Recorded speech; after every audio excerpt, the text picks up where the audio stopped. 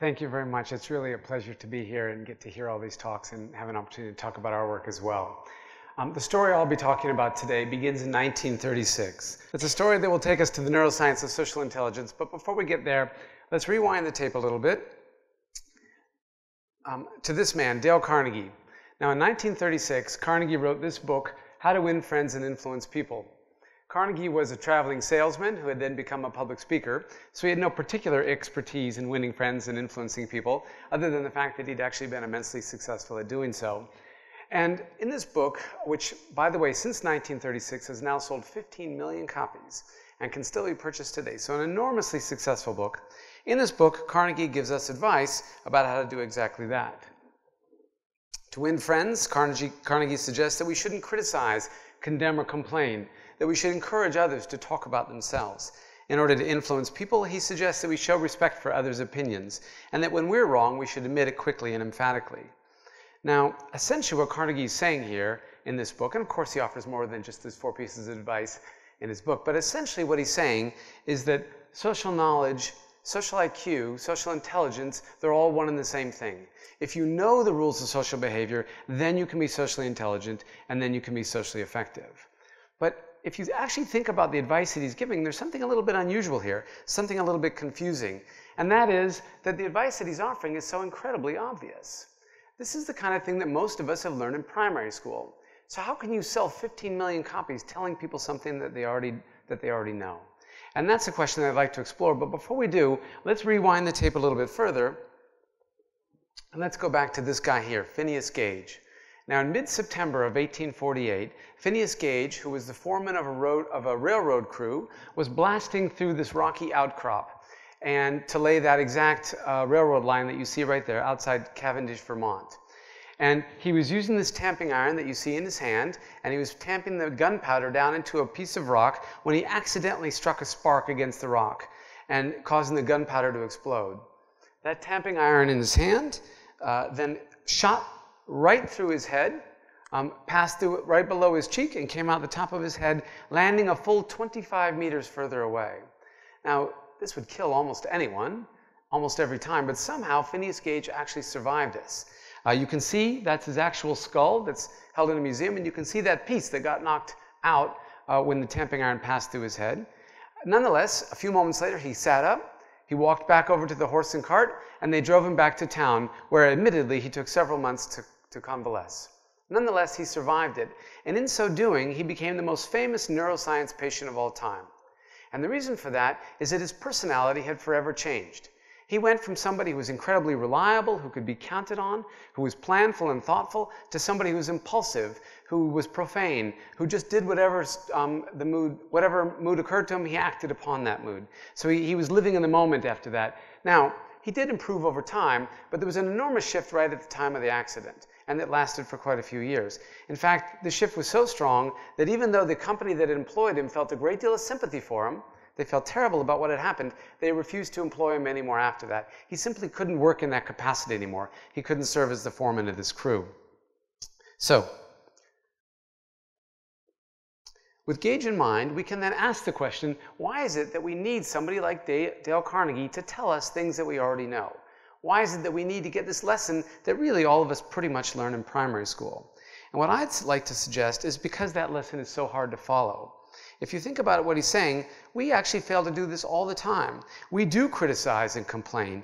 When others talk about themselves, we fail to listen. We can hardly stand it. We rarely show respect for others' opinions, and when we're wrong, that's one of the most difficult things on earth is to admit it, especially to do so quickly and emphatically. We hate to do that. Now, why is this? I don't think it's because we don't know Carnegie's advice. We know full well what we should do. It's because we can't actually execute that advice. Doing so is incredibly difficult.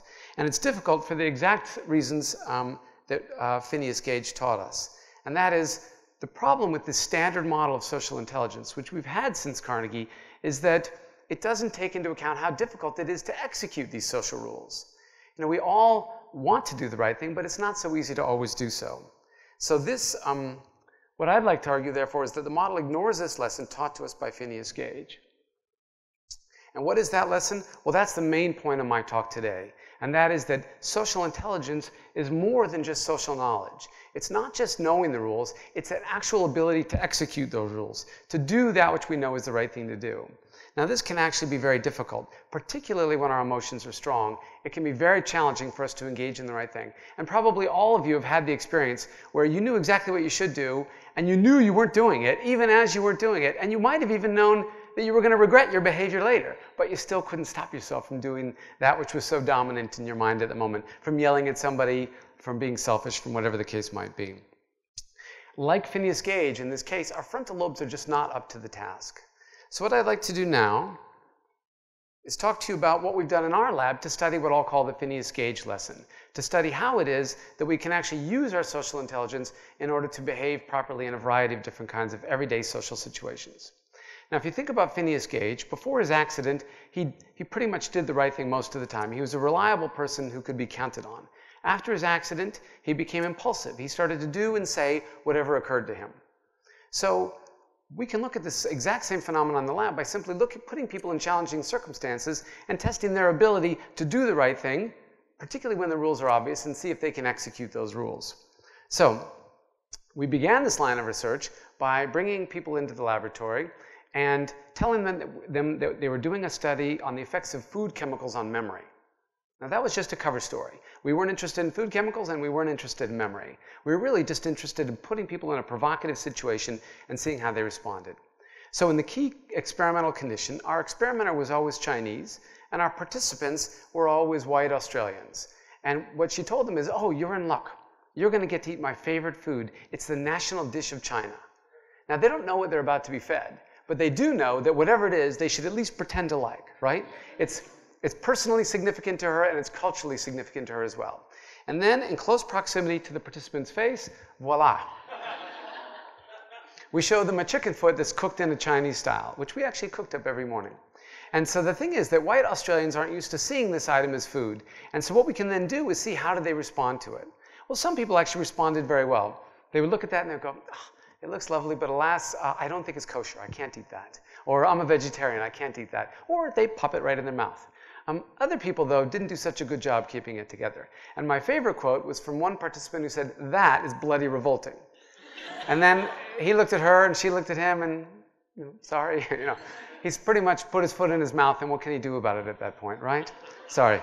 So the thing is, this certainly shows us that there's big individual differences in our abilities to be socially inappropriate or socially appropriate, but what role do the frontal lobes play? Well, we also gave them a very simple test of frontal lobe functioning. And what we found was that people who did better on that test of frontal lobe functioning were far more likely to say an appropriate response, far less likely to make an inappropriate face, which we could easily pick up on our hidden camera. So having good, well-functioning frontal lobes enabled people to execute a rule that they all knew. They all knew exactly what they should do, but not everybody could do it. Now, we've also looked at the same kind of idea among older adults. As we age, our brain tends to shrink just like our muscles does. And one of the first parts of the brain to shrink are the frontal lobes, which you see up there in purple. Now remember, the frontal lobes are the seat of self-control. And also remember that not everybody ages and not everybody shows this process at the same pace. Some people show a lot of frontal lobe shrinkage as they age, some people less so. It's all part of the normal variation. Now what that suggests, though, is that one of the things that might happen as we age is that we could unintentionally become socially inappropriate. So we looked at this idea in our lab by bringing people in and giving them tests of frontal lobe functioning, and then in one set of experiments, looking at what their friends say about them.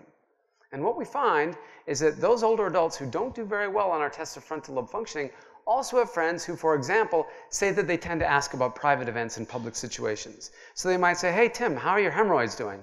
Now, that could be a great and friendly question if we weren't in an audience of 100, but under the circumstances, it could be a little bit embarrassing if he had a hemorrhoid problem. Now, if we were in private, he might go, oh, Bill, they're killing me. Thanks for asking. But in this circumstance, what people actually find that more humiliating than they find it touching and concerning. And so what was interesting was that in our experiments, all the older adults in our sample know full well that that behavior is inappropriate. They know it's the wrong thing to ask. But those who show greater atrophy of the frontal lobes are more likely to engage in this kind of behavior. Now, the key here, though, is that really all we've been doing so far is looking at one half of the problem of how to engage in socially intelligent behavior. And that is stopping yourself from saying something inappropriate. But of course, it's not enough to just not say inappropriate things. You have to say the right thing, and you have to do so at the right time. And so also in our laboratory, we've been very interested in how people can find themselves a right pathway so that they know what to say and they know when to say it. And what we thought might be happening here is that there's another frontal lobe ability that might play a critical role in knowing what to say and when. And that is our ability to detect changing contingencies. As we go through the world, the rules of the social game change all the time. So I could come home from work and kid around with my wife. She can usually smile, but today she doesn't. And if my frontal lobes work really well, I'll detect that change in contingency. I'll say, gee, usually that joke gets a smile. Today it didn't. Maybe something is different. And so some of us are quite sensitive to these changing contingencies, some less so. We can test this very simply in the laboratory by looking at people's abilities to detect when rules change. So we give them a task where they learn a rule, and then as soon as we can see that they've learned it, we reverse that rule. And we see how long it takes them to learn that reversal.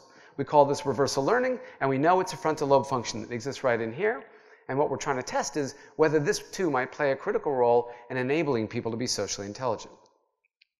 So what we did in our first experiments is we brought couples into the laboratory, people who've been married or dating for years and years, and we asked them in the laboratory to discuss a contentious issue, something that they've been fighting about for a while. And each couple had their own issue.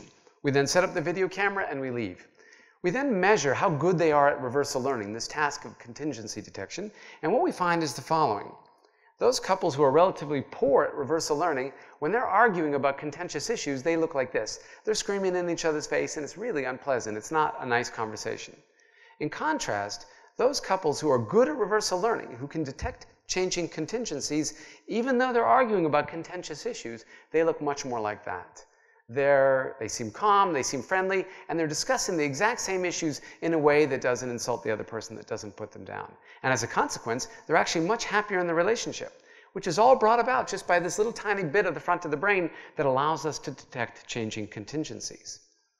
Now, from this work, we started to reason, well, if being good at detecting changing contingencies allows people to manage the moods of others, maybe it also allows them to manage the impressions that are formed of them.